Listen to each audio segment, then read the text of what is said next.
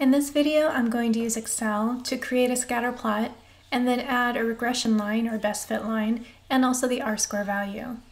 So I'm going to enter data into Excel, and the data I'm entering is lizard data, and the explanatory variable or the X variable is going to be bite force, and that's in newtons, and then my response variable or my Y variable is going to be territory area.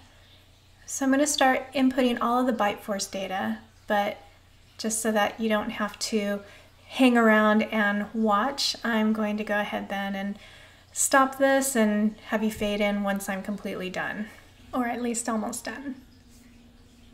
Okay, so I have all of my data, and now I'm going to select the data so that I can create a scatter plot.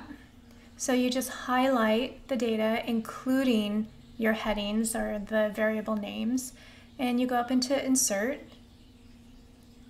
and over about the middle you can see that there are different options like a line chart, but we're interested in a scatter plot. You can also use the recommended charts where it shows you what your data look like when they're actually on a particular graph.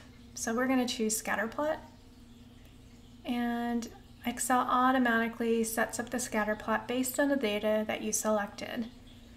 So I've got my X variable and my Y variables, and each of the dots represents the paired variables. So it's kind of hard to see right now the font, so I'm just going to make the font a little larger. Okay, that's a little better. So I want to add a best fit line and also my R-square value. To do that, I go back to chart line, click on add chart elements, and go all the way down to trend line. And you can see different trend lines are options, including linear, but I'm going to select more trend line options.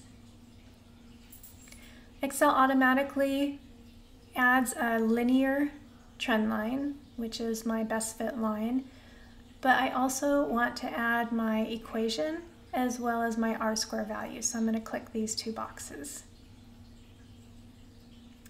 And you can see it's been added to the chart. So let's close this. I'm just going to move the equation and the R-square value over here so that it can be seen a little clearer.